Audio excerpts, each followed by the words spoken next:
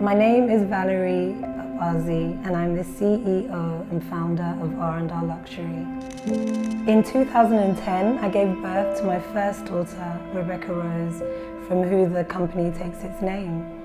I was inspired by my surroundings, being and living on the African continent. I wanted only the best for her skin, products that were sourced here in Africa. I needed something to use on her skin that was natural, from the African continent, something that I wouldn't have to import and would be really, really good for her skin. For me, entrepreneurship is a journey.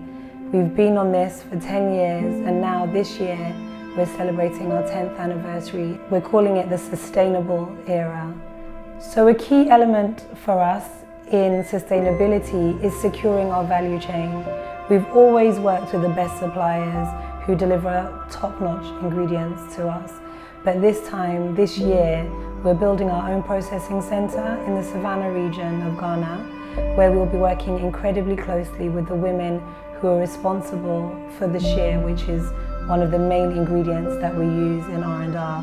Not many people know about the women in the rural part of the country that wake up at dawn to go and pick nuts from the parkland and have to, deal with snakes and scorpions and other such dangers just to get those nuts that will make the shea butter that we all love. We want to work closely with these women.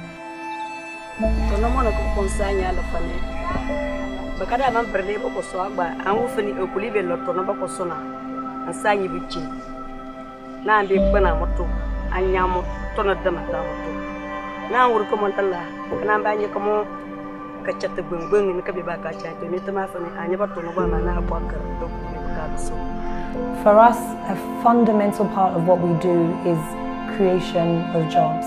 In Ghana and Nigeria, we're able to create jobs where there may not have been any jobs. Many companies, international pharmaceutical and beauty companies, they come here and they buy our raw material, which is fantastic. But what is missing is that there's no job creation at the end of the day. Our challenge really is maybe taking it to the rest of the world where you're an African business. People don't put a premium on African products, but we've been able to, through the years, change that narrative and let people understand that luxury can come from Africa. R&R Luxury, the name signifies the luxury of Africa's raw material.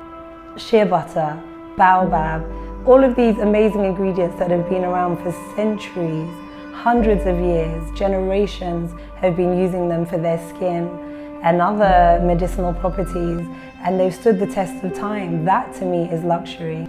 My name is Victoria Aquaman Sullivan. As I was growing, my mother was massaging me with shea butter just to stretch my limbs, and that's what she was using. So we grew up with it, shea butter. We didn't know anything but shea butter. And so my kids were shea buttered too as well. She asked what we were putting on her skin. So I told her that is called Nkuto. I've been using it for 91 years and you can't go wrong with shea butter. I believe that beauty is not in the traditional sense of what people see with their eyes. I believe that beauty is being your authentic self. It's being who you were created to be and living your true, authentic identity. My name is Gigi and I've been working with R&R Luxury for over 3 years. I'm the marketing manager for the brand and I love my job. It's also been an amazing journey working with the wonderful women in the north of Ghana who produce our raw materials and just helping to empower them through what we do at R&R.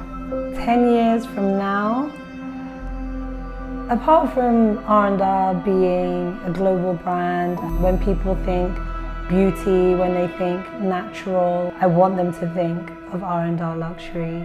I want to thank our customers, our loyal day one customers, to our brand new customers. We are grateful for every single one of you. We promise to give you even better products more quality, better service, more options. We are really working on doing all of that, and we can't wait to show you. To Team R&R, I'm eternally grateful to you, and that starts from my business partner, who is my husband. He's been instrumental in creating this brand, and without him we wouldn't have started. To my team in Ghana, my team in Nigeria, our team in the UK, and our future team members. I'm looking forward to working with you. I'm grateful for it all, and I'm really excited about the next chapter in the next 10 years.